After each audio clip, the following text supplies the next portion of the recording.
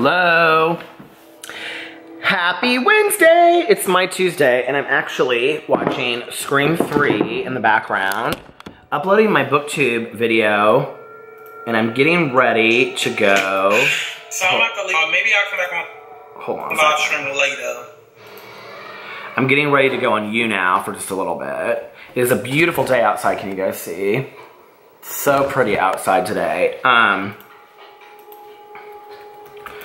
I don't ever go on You Now live like during the middle of the day, so I thought since I said I was going to do that and I never do, I'm going to try to go on it today during the day for just like an hour. We have marriage counseling. I had my counseling session for myself earlier today. It was fantastic.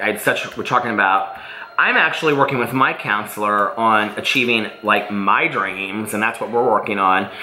And then we have our marriage counseling session tonight.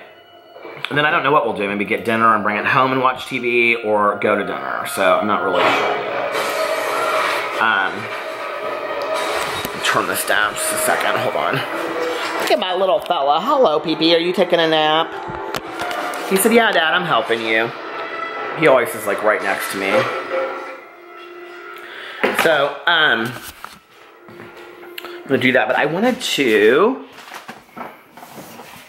first of all, I got like 2 things from the post office today, so I wanted to talk about them. Got a bunch of mail. These are all of the books that I'm reading. Do you see? I have all my tabs for my booktubeathon. I've already finished the Sherry Lapina book. I finished it last night.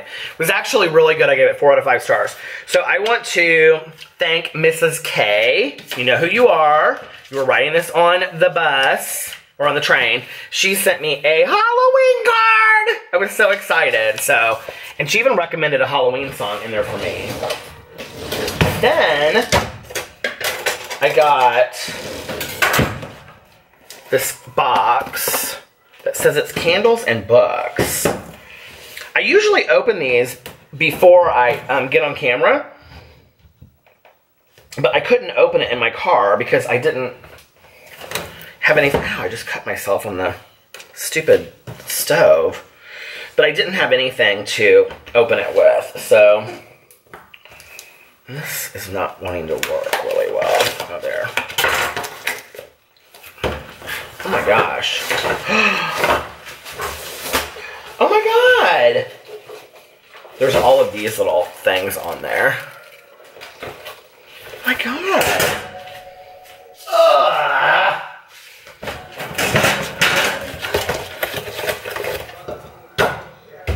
Okay, this is very, very cool. So let me clean up my mess here really quick, because I have this snow stuff all over the place.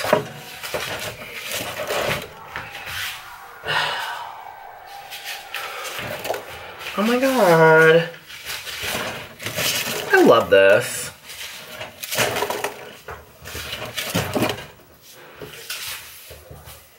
Someone said in like a comment section of a video that I was watching, actually it wasn't one of my, I don't think it was one of my videos. They said that they hate P.O. boxing unopenings and things like that, and hauls that people do because they feel like it's like bragging about what they get. But if I don't show it, I don't feel like it's fair to the person that sends it to me. And if I do send it, then I feel like it's me bragging. So I feel like I'm screwed if I do, if I screw if I don't. So I show it on here out of consideration for the people that send it to me. I think it's super nice, you know? Okay. Okay. Hi, Peter. I work in the book industry. This card is so adorable, first of all. Do you see? It's little ladybugs. I think it's in little yellow and red ladybugs. Do you see that? How cute it is? I think if I was going to get a tattoo, maybe I'd get a little ladybug right there. I used to want to get a tattoo of my mom saying something and my dad saying something right there, but I probably will never get a tattoo. Hi, Peter. I work in the book industry, and I got an advanced reading copy of this crime novel. I love it, and I hope you'll enjoy it as much as I did. Hello. Oh, hello to Alex P.P. Tucker. She spelled P.P. correctly. It's P.P. And so many people, like, it doesn't matter, but. Oh, hello to Alex P.P. Tucker and Boo Radley. P.S. I'm listening to your October 3rd vlog from a subscriber in Perth, Australia, Bib. Hi, Bib! PBS, wishing you an early Merry Christmas too, as I am sending this package early to avoid the holiday rush. Oh my God, I'm so excited. Okay, so she sent me 2 candles from the Wickstock Candle Company. One is called Good Morning Sunshine, freshly ground coffee and orange peel. These are really cool little tins. I love these little tin coffee things. Oh my God. I can totally smell the coffee and the orange in it. Oh my God, that's crazy town. Alex is gonna love that one. And then a Lever's eggs, waffles, and maple syrup. I will love this, but Alex won't. Watch. Because he doesn't like cooking smells. I love all cooking smells, which you guys know by now. Oh, I'm so hungry. Oh my God, that smells fantastic. Just a little candle like that. You know, I was watching all these candle Thank you so much, Bib, for those 2 candles. I was watching all these candle company reviews. Do you guys do the candle reviews? I'm like, have fallen down the rabbit hole of candle reviews on YouTube. I don't know why. But like, they only talk about like they talk about like the same 3 brands over and over and over again. And I'm like, there are so many brands of candles out there. Why are we reviewing the same one over and over and over again? Okay. So the advanced copy that she sent me is called The Ruin by Dervla McTiernan. Uncorrected copy, not for sale. I'll read you the back of it. Cormac Riley is about to reopen the case that took... Oh, you messaged me about this. Reopen the case that took him 20 years to forget. Responding to a call that took him to a decrepit country house, young Garda Cormac Riley found 2 silent, neglected children, 15-year-old Maud and 5-year-old Jack. Their mother lay dead upstairs. Since then, Cormac's had 20 high-flying years working as a detective in Dublin, and he's come back to Galway for reasons of his own. As he struggles to navigate the politics of a new police station, Maud and Jack return to haunt him. What ties a recent suicide to that death from so long ago, and who among his new colleagues can Cormac really trust? Betrayal is at the heart of this unsettling small-town noir and the Ireland it portrays. In a country where the written law isn't the only one, The Ruin asks, who will protect you when the authorities can't or won't? Oh my God, fantastic. Let's look at the author and give him a little... Oh, it's a she. Dervla McTiernan. There she is. She was born in County Cork, Ireland, to a family of 7. She studied corporate law at the National University of Ireland, Galway, and the Law Society of Ireland, and practiced as a lawyer for 12 years. Following the global financial crisis, she moved with her family to Western Australia, where she now works for the Mental Health Commission. In 2015, she submitted a story for the Sisters in Crime Scarlet Stiletto competition and was shortlisted. This inspired her to complete the novel that would become The Ruin. She lives in Perth with her husband and 2 children. So this is her first novel. That's awesome. Well, I will definitely read it. I'll put it in my November books to read. Very excited. Thank you so much, Bib. Babe, I love you, babe. Okay, so there we go. I'm now going to go live stream, and then I'm going to go to my marriage counseling session. I'm only going to live stream for like a half an hour, but all right, I'll talk to you guys later. Hello, I'm back. I meant to bring more chapstick. You guys, I went through this chapstick too, this Evolve chapstick. It's like dead. I'm like out of all chapsticks.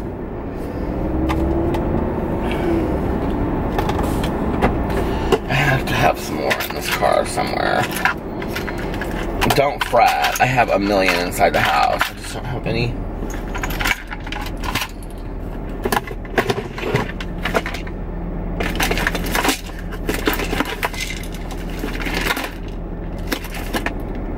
Like, I really don't have any more in the car.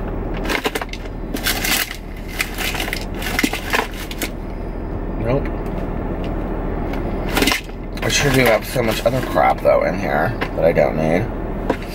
I have 2 different kinds of hand sanitizer, which is so funny, and I don't know who got me this kind. This is... I can't even see the brand. But I do not like this brand, but this is what I've been using. But I have this Purell Advanced Ocean. I keep it like right down here. Are you guys like weird about hand sanitizer? Like I use hand sanitizer like all the time.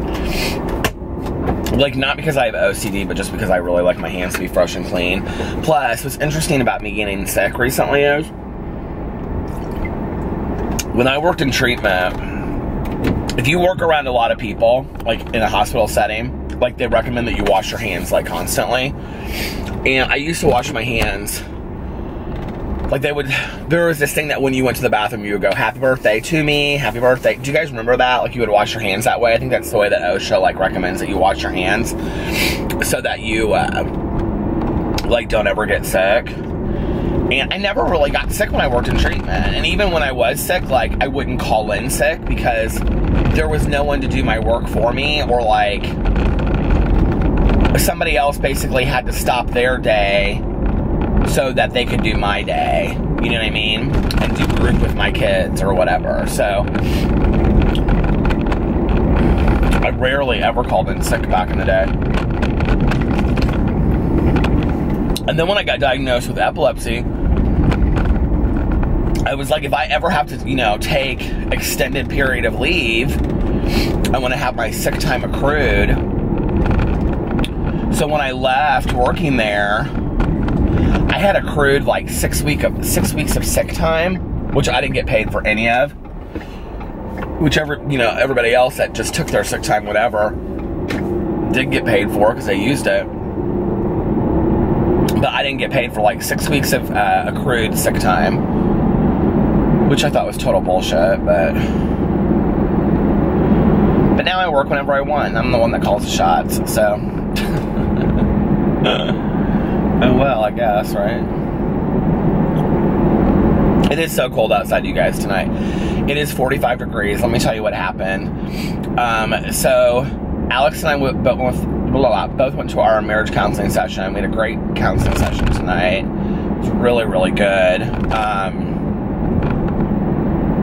We had this like long conversation last night that probably a year ago would have escalated into like an argument, but last night ended up just being like a deep conversation of what we would identify today as like intellectual intimacy, as one of the forms of intimacy.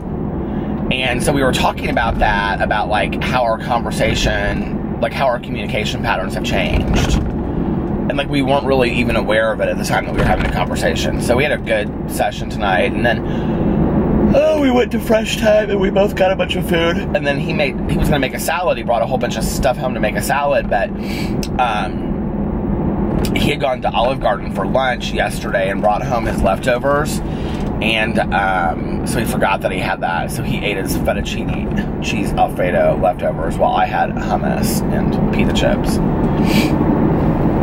And then at like 10 o'clock, when we were done, I was like, oh, I'm so excited. We're going to watch, we watched Riverdale, the first episode of season 2 of Riverdale, which was really good. Oh my God, I love Riverdale so much. Alex is like, I don't want to watch it. I want to save all of them. And I was like, well, we don't have to watch it. He was like, well, I was going to save all of them so that we could, like, you know, so that I could just, like, watch them. I go, wait a second. I go, you watched the whole season so that we could watch it together as a couple, and now you want to watch it, like you want to have them all? And then, like, no, we're not doing that. Do you know what I mean? Like, on a week, like, wait, like, 3 months, and then on a weekend have them, like, no, we don't need to do that. Like, binge it, you know what I mean? And so we watched the first episode. It was good. Do you know that if you guys watch it, did you know that the girl that plays Betty and Cole Sprouse, who plays Jughead, are dating in real life? I think that's so cute. But, throat. I'm still not completely better like you guys. And I think that it's a mixture of me getting sick and then the weather change at the same time. Like, it is, like, I just looked, it was 45, it's 44 degrees outside right now. It is cold outside. I mean, 44 degrees in Indianapolis, 32 is, like, snow weather, but, like, we're getting down there where, I mean, everything was frosted when I walked outside tonight. So what happened was, I was so tired, and I said to Alex, I said, oh, I'm excited, though, because American Horror Story's on, I can at least stay up for that. And then, you know, like, I'll rest for half an hour, and then I'll go do my vlog. And he goes, American Horror Story's not on tonight. And I go, it's not? And he goes, no. He goes, it's not on. I think there's a week break or something until it's on for next week. I said, oh, okay. I said, well, I'm going to carry Boo Radley upstairs with me. I'm going to take a little hour nap. So that was at, like, 9:45, 9:30. I carried Boo Radley upstairs, sometimes I make him take naps with me. Because he'll just stay down in his little house forever. But, like, if he comes up there, he loves to, like, snuggle really close to me. So we took a nap real close together. And, I was telling him, I said, now, if we were out in the wilderness and we had just one blanket that we had to share between you and Tucker and Daddy and I, this is how we would do it. We were, like, real tight and close together. Did you ever do that? You ever talk to your dogs? Anyway. He didn't understand, I don't think. But, so then Alex came up to sleep at, like, midnight. And he said, can you turn your alarm off? Because I had my alarm set for an hour. Which, of course, I was snoozing. And I said, oh, yeah. Whew, I have my, like, seat warmer on. And I also have, like, the heat in the car on. And it is, like, so hot. And all of a sudden, the cookies are done. And I turned it off. And then, like, I was holding my phone like this. Do you guys ever do that? Like, I turned it off and I was like, okay, 5 more minutes. So I woke up and it's 3:02. So I slept from 9:45 to like 2:45. So what is that, 5 hours? Yeah, 5 hours. So I basically got a full night's sleep. So I'm like wide awake now. And I have a meeting that I have to go to at 1 o'clock tomorrow, and it's 2 hours long, and that's all I have. And there was a possum that was running by the side of the road there. Are possums blind? Do you guys know? Like, have you ever noticed that, like, when they're like, they scurry out in the middle of, well, first of all, they eat their family, which is disgusting. You see them all over Indiana. Like, I don't know if it's just a Midwest thing or whatever, but they are all over the roads in Indiana. They must be everywhere, though, I'm sure. But they always are just like this in the road. Like, they have no idea, like, no rhyme or reason of where they're going. They always just look so confused.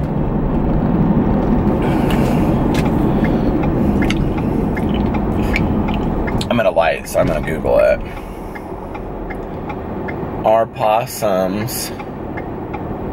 Oh my God, are possums blind comes up right away. Opossums, which I said, I used to call them opossums in here, and people said that they're not called opossums. They are right there. See, look, opossums. Are genuinely nocturnal, foraging through the night, but it is not at all unusual to see an opossum out during the daytime, especially during cold weather. They also can be seen in the day.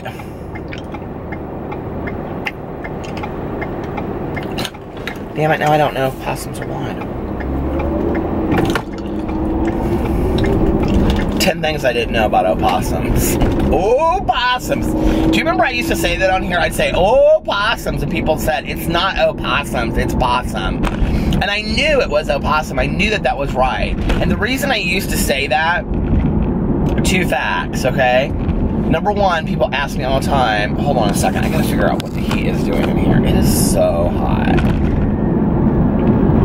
People used to ask me all the time, people ask me all the time, they say, where does the I'm YouTube famous thing come from, okay? So there's a scene in The Color Purple where Shug is, like, married and everything, and her dad, who's the minister, drives by on, like, the horse and buggy, and she holds up a ring, her finger, and she goes, I was married now! Okay, well, that's where it comes from. I'm YouTube famous now. That's where it, comes from, because I love the movie Color Purple. I mean, it's like one of my hands down all-time favorite movies. I think the movie is such a profound and prolific study of character change over time, and I just love, and the book by Alice Walker is fantastic too. So that's that. And then the second part to that is when, this is what I used to say with opossum, opossums, because she says in there that her daughter's name is Olivia. She says it like that, which I think that's such a pretty name, Olivia. If you guys have not seen The Color Purple, you have missed out. I use so many movie references. I don't know, like, you know, I was thinking about this today. It's interesting on my main channel because somebody commented, because, you know, I say Beast. Well, Beast is like Alyssa Edwards said it on RuPaul's Drag Race, and that's where I got it. And I really think a lot about not saying it, because so many people are like, you stole that from Alyssa Edwards, blah, blah, blah, whatever. Well, if you watch my channel, the majority of what I say on there, like, if you don't know what you don't know is a lot, or I think not. And a lot of these different, like, catchphrases that I say, I was thinking about this, are all, like, picked up from pop culture figures that I adore, like Janis Joplin, you know, like, people like that. Like, who's that? If you don't know what you don't know is a lot. I think that's the Annie Mae phrase, you know, my memoirs, and things like that. So it's like, the whole thing is just like me stealing these catchphrases, which I think is kind of, to some degree, like, don't fuck with me, fellas. I mean, that's obviously from, you know, Mommy Dearest. And, I mean, they're all just points of pop culture reference, which I think is so funny. So really, when people say to me, you stole that from Melissa Edwards, what they're really saying is, I don't know any of your other cultural references except for that one. Which is so funny to me. Ugh. It sucks to be sick. I want somebody to write down, seriously, second week of October, and then when I go, I'm never sick. I can't even remember the last time I was sick. I want somebody to write down, and it'll piss me off, but I don't care. Second week of October, and you ask us to write it down. The next time I'm like, I'm so sick. I can't believe I'm sick, because somebody said that to me on, like, a comment, and I was like, whatever. But, like, I have a friend of mine, and, like, every time I'm sick, I'm always like, I'm never sick. She's like, I feel like you say you're sick every other week, but then you say you're never sick. But, like, I really don't feel like I say I'm sick a lot. I feel like I say that I feel pretty healthy most of the time. I don't know, maybe I'm wrong. Am I deceiving myself? Do I really think I'm a sickly person when I don't know. It's not really that deep, is it?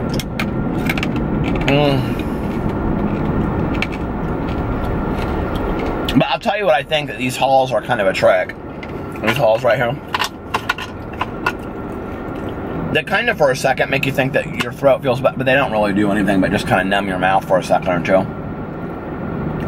They're kind of a trick.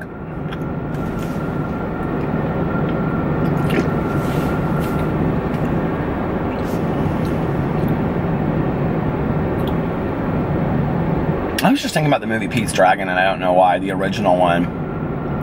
Was there some song in that movie?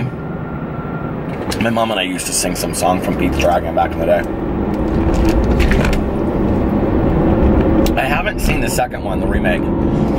I've wanted to, though. I've been, like, thinking a lot about death recently. Like, I was talking to my counselor about that today. Like, I feel to some degree, like,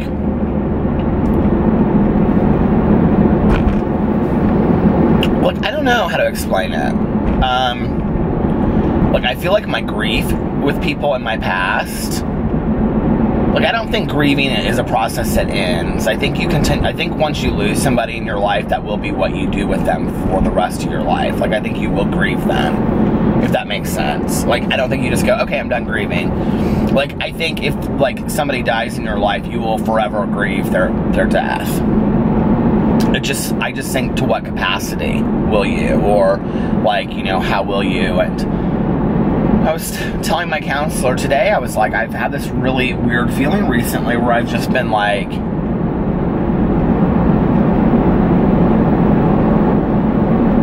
I don't know, like, in my head, like, this is gonna sound so, like, lacking sympathy, but, like, in my head, I've just been kind of, like, I was thinking about my aunt and my mom and everybody being gone, and I was like, well, everybody just dies, like, that's just kind of, like, life, you know? And I just kind of had this moment, like, where it almost kind of scared me, where I just kind of was like, oh, well, you know, and, which is so, like, out of character for me, and I said that to him, and he said, what do you think, that could be a defense mechanism against you feeling like, you know, like, people in your life are abandoning you because you've had so much death in the last 10 years, so much loss, because I've had so much loss in the last 10 years. And I was like, oh, wow, yeah. And then he was like, we were talking about, like, the one relationship that I really take for granted is the one constant that has always been there, which is my relationship with my dad. You know, my dad has just been so awesome to me through the years. He's always just been there, you know, and how we a lot of times take relationships for granted that are always there, that are not going anywhere, you know. And he was like, what's interesting to me is when you talk about your relationship with your dad, it's not where you wished it was. You don't get from it what you want, but you also know what it is, and you depend upon it in the way that it is. Like, I'm very realistic about the relationship with my dad. And he was like, has that always been the case? And I said, yeah, like, my dad's just always been a really busy guy, you know? And so, like, if I'm going to see my dad, it's going to be because we're going to take a 2-week super elaborate vacation where he doesn't touch his phone. Like, that's been my dad's life always. Like, if he's in town, like, I mean, unless it's a weekend and he's not on call, like, he's busy. And so we were talking about that, and you know, he was like, I think that transfers over into your relationship with Alex, you know. And so he was like, I think you have, you know, strange expectations for people in your life, period. And it made me really kind of look at, like, how I do view my expectations for people in my life. Like, you know, like, I need a lot from people, but then, like, I don't tell them that I need a lot. I don't tell them what I want. I just expect them to be mind readers, and then when they fall short, I go, well, they don't really care, you know. And I was like, holy shit. Like, he pointed that out to me, and I was like, oh my God, that's so true. Like, I really do that, you know what I mean? And what it is that over time, I have felt that people have abandoned me. But, like, even my mom, like, we kind of, like, processed that. And he was like, well, do you feel like your mom has, like, kind of abandoned you? And I was like, after we talked about it a little bit, and I go, yeah, I guess I kind of do, you know? Like, I'm not mad at her. It's not like she chose to get sick and die, but sure. And so, you know, when you look at it from that point of view, it's like, then what I do subconsciously is I set up these high expectations for people that there's absolutely no way that they can meet, so that that when they fall short, I can say, well, see, I mean, you didn't really care anyway. If you had cared, you would have, if you had cared about me enough, or, you know, like, if you had, you know, cared about our relationship enough, this is what would have happened. So then I just write that person off. And it's become a defense mechanism that I've done over the years. Does that make sense? I mean, I think as I'm saying it, I'm sure a lot of you are out there like, oh wow, I do the same thing. You know, like, or you keep the person around, but you complain about them to other people. Like, but they don't ever, like, they don't do their part, they don't care about the relationship, they don't care about me, when that may not be their perspective at all. Their perspective might be, I really care a lot about you, I don't know how to make you happy, it seems like nothing that I do makes you happy, right? Why are you pushing me away? When we may be sabotaging relationships and not even realizing it, you know? I mean, I can sit in here and talk all day long about how I love to have great relationships with people and blah, blah, blah, blah, whatever. And I'm sitting in that office today and I'm thinking to myself, I am so scared of having relationships with people because I'm afraid to get hurt by people, because every ex I've ever had in my life has hurt me profoundly. You know, my mom died at a young age, affected me profoundly. You know, my aunt is gone. I mean, I've lost. And so I think what I've done at this point is I'm sabotaging relationships at the expense of self-preservation. You know what I mean? Like, I'm not going to get that close to anybody anymore, because if you get that close to somebody, they hurt you, which I don't really believe. I really don't believe that statement. I mean, when I've heard people saying that before, I'm like, no, that's crap. But, like, at the same time, I'm playing into that. Like, you know what I mean? So, I don't know. I think it's interesting. My counselor is such a neat guy, and he really, really challenges me in my life, and I'm so thankful for him. He was telling us that his kids, who are like 1 and 3, his daughter is going to go as a purple bunny because she's obsessed with everything purple. That's the 3-year-old. And the 1-year-old is going as, this is so cute, okay? so they're best friends with their neighbors across the street, and this green light, I'm just sitting here at a green light, just the life of a vlogger. So anyway, and then the neighbor across the street, and they both have 1-year-olds, so his son is going as a sunshine, and the neighbor across the street's son is going as a rainbow for Halloween. I love that. I think that's so adorable. But anyway, you know, like, I want people in my life. I want to have relationships with people in my life. And if that's the case, then I need to be open to that, you know, and I need to be open to looking at those changes and those behaviors that I'm doing that I may not even realize. I had this weird moment sitting in the office because we had counseling. I had counseling today individually, and then I had marriage counseling tonight. I had this moment sitting in the office tonight, and I was like, I don't know what made me think this, but I was like, what happens to us as little kids that is so fucked up that, like, really affects us long term, if that makes sense, on, this police officer just turned behind me as I'm turning this, but, you know, like, what happens to us long term as kids that really, like when we're little kids, that makes us, like, respond the way that we do as adults. You know what I mean? Like, I have to believe to some degree that the way that I am as an adult is a reflection of things that happened to me as a child. Like, I don't think that we just become this way overnight. And so I was looking back at my childhood today, and I was thinking, you know, like, I don't really have that many horrible things that happened. I didn't really have that many negative things that happened to me in my childhood.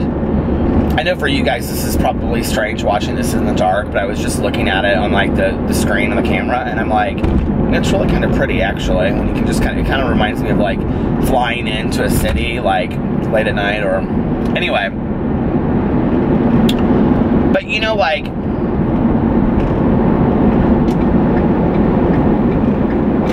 really what it's about is trusting people. Well, what has had to happen to me over time, I mean, and listen, I have a lot of shit in my life since I was a kid, but, like, what has really happened to me over time that has made me untrustworthy, you know, like, as a kid, as an adult, and whatever, and I think that says a lot about, like, who I was growing up and those kinds of things. Do you know what I mean? Like, do you ever think about that? Like, even just, like, things that happened to us as kids, like, with little friends, like,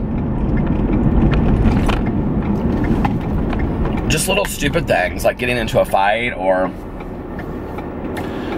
things that we probably think aren't really that profound, but really, if you look at them in the grand scheme of things, they probably mean a lot more to us, like little things that happen in the classroom. And, you know, I have this memory, I've talked about this on here a lot, where I can remember being in a classroom and writing, like, the year 1982. Like, I can remember that, which I would have been 10 years old.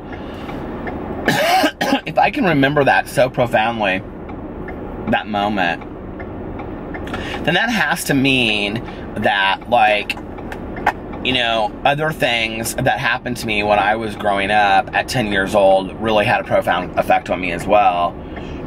And, but then you just wonder, like, which things, and how much of it do you really want to unpack? How much of it do you really want to talk about? Or how much do you really just want to, like, live your life at some point and go, you know what, I'm not going to understand all of it, I'm not going to know all of it, I'd rather just live my life and enjoy my life, you know what I mean? And I think that's kind of where I'm at today, but I'd also like to understand some of it. It's interesting to me. So, I don't know. Had a good day. Very introspective day, though. Like, I wouldn't want to do today every day. That's all I'm saying. Anyway, and it's Spookathon, and I'm still reading, and I'm now I finished the Sherry Lapina book, I talked about that, and I'm now listening to, on Audible, Siege by Rhiannon Frater, which is the third book in the As the World Dies zombie trilogy, and it's very good. So, alright, you guys, I'm gonna get off here and listen to my audiobook for a little bit and go to bed. So, I will talk to you later. I love you. Bye.